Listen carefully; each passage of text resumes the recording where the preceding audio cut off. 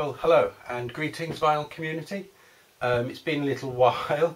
I've had some technical difficulties since I started doing these videos. I don't have a camera, so I've, anyway, long story short, there is another camera on its way, a lovely Canon 5D, so I'm hoping to have some fun with stills and video with that. This video is just about my singles collection. Now, as the title of my channel suggests, really my main interest is in 12-inch discs vinyl, whether it's singles at 45 or albums. I've kind of given up on singles. I'm at the moment liquidating my entire collection, so they're all going to find themselves on eBay or local collectors or whatever. They're all going to get sold. I just can't, I haven't got the storage space for them all. Funny enough, they take up quite a bit more space than the albums in a strange, funny way. So I'm eliminating them. But I thought I'd, before these all go, I thought I'd have a look through my Queen singles before they all disappear. And this is the first Queen single that I've bought. It's Bohemian Rhapsody. I didn't buy it in 1975. I bought it in about 1989, I think. It's been pretty much in this plastic wrapper all that time. It's in okay condition. It's in good to very good condition. Its value, its resale value has probably gone up a little bit in light of Bohemian Rhapsody, the movie, which is out now. But this is one that I'm not going to sell. I'm going to hold on to this one because Bohemian Rhapsody, it was a particularly special single for me, so I'll be keeping that one. Next on the list is We Will Rock You, We Are the Champions. Double A side. There's the label. It's got the nice crest on it, which, funny enough, which appeared on the Use the World album as well. It's kind of the A Night at the Opera style crest.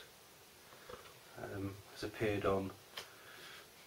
It doesn't really match any of the artwork from the album at all, and that's a nice, it's a nice single cover. That I'm always surprised. I mean, I don't really understand the full process of choosing the singles.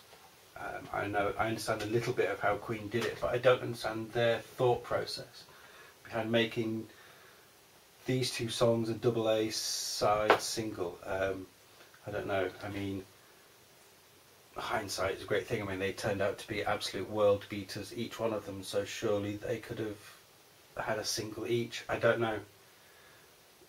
But there you go. They obviously didn't rate We Will Rock You that highly. It was We Are the Champions that was the single. I don't know if it's classed as a double A side.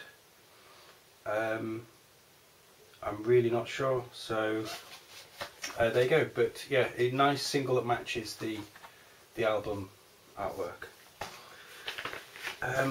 Next is Fat Bottomed Girls on Bicycle Race. Again, a confusing one. I think this was also billed as a double A side. Again, I'm not entirely sure how that works. Nice artwork that matches the jazz album. The girls on the bicycle going around there. It's not in the original cover. Obviously, this is just some kind of cover. This one was second-hand fairly recently. And Crazy Little Thing Called Love, again not in its original picture sleeve. Crazy Little Thing Called Love had We Will Rock You on the B-side from Live Killers, so that's the live version. So I guess this is 1979, so they're promoting Live Killers as well with that B-side. Play the Game from the slightly eponymous album The Game.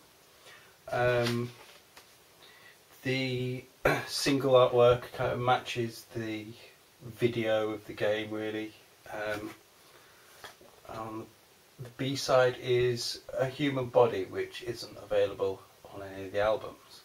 It comes up later on in various collections. It turned up on the complete works. I think there was a disc in there that had all these B-sides that weren't available. And again, I don't know why they did that. Why they put a song on B-side of the single that isn't on the album. I don't know how that technical process works. Save Me, not the greatest of covers. It smacks of, you know, just the I don't know. It's just a promo photo. It doesn't really have any kind of relation or bearing to the song or the album, the game. It's another one that's from the game. And it's backed with Let Me Entertain You, also from Live Killers. So even though these are from the game, they're still pushing Live Killers, which was 78, so it was a little bit before then. One of my favourites, Flash. Interesting, again, the cover, backed with Football Fight, which isn't the greatest. They could have chosen The Hero from that, and in fact The Hero could have been another single. Interesting cover, like I said, it doesn't really bear any relation to the album. I'm surprised it's not in yellow. I'm not sure that font work is really anything that we see in the album or the movie. I'm not sure. So again, you know, you've got this cover, and you've got Bohemian Rhapsody, the back of that. You know, these are very much aping the albums that they've come from. This has shadows of the video it's come from, but these are just kind of semi-unrelated. Again, what the process is, I don't know. Queen and David Bowie, Under Pressure. I think this cover reflects the collaboration between them both. It was half-hearted isn't the correct term. They didn't go all out, you know. David Bowie kind of dropped the song because he wanted to work more on it and do more things on it, and he thought it was kind of half finished. It was a bit rushed. As the lyrics on the back, doesn't actually tell you here what the B-side is. The B-side is a real favourite song of mine. It's Soul Brother. Again, not available anywhere else, except on various collections of B-sides. Now, I really love this cover, although again it's sort of unrelated to anything really. It doesn't bear any relation to any of the artwork from Hot Space. This is Las Palabras de Amor, as Cool Cat as the B-side. It's an absolutely gorgeous cover. It's one of my favourite covers of all time. I may keep this one just for the cover, unless I can find, if there's a maxi 12-inch version of that with the cover, I will get that. Or some kind of poster, I guess, or some kind of artwork. Okay, Radio Gaga, not in its original sleeve. B-side, I Go Crazy, again doesn't appear on the album. These are from the works. This one is in a picture sleeve. I Want to Break Free. Now, funny enough, this single came in 4 versions. The B-side to I Want to Break Free is Machines, which I think should have been its own single, one of the most underrated Queen songs there is. This single came in 4 variants, each with one of the band members on the front. I have one of those. Hammer to Fall with Tear It Up from the album The Works. And thank God it's Christmas. Queen just kind of threw a song at Christmas and it didn't do very well. It's not the greatest song. It's kind of, it sounds like it came out of a session really and wasn't really that much effort put into it.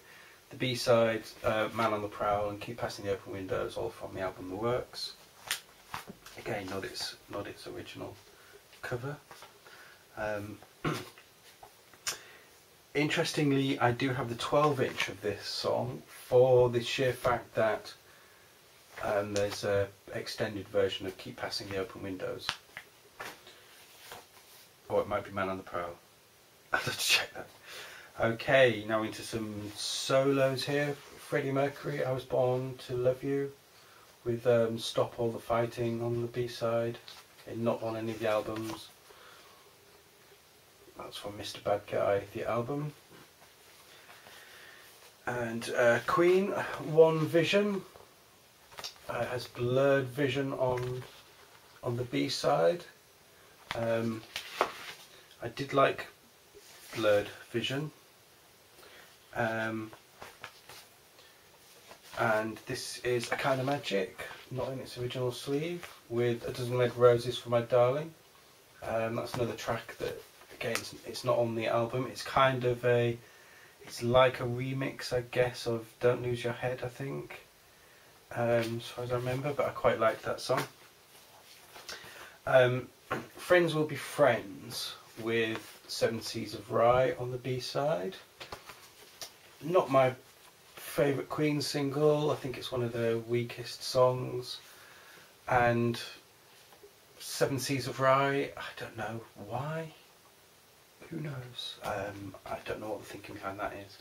Obviously that's from the video with the members of the Queen fan club in the audience there. Yeah. Okay, Freddie Mercury, The Great Pretender. I loved this when it came out. I loved the single. I loved the video. Just The Great Pretender with Exercising Free Love on the B-side. I used to play that song incessantly. That was when we really got a taste of Freddie's true operatic tastes that led sort of the road to Montserrat Caballé and Barcelona, as it were. I do have the 12-inch of that as well. The Cross, Heaven for Everyone. Roger Taylor's band in, was this 1988? Yes, 1988. B-side, Love on a Tightrope, Like an Animal. I think I remember I quite liked that song. Heaven for Everyone has gone on for, it's become a song that really should have been on a Queen album. There maybe should have been an album somewhere around between The Works and A Kind of Magic maybe.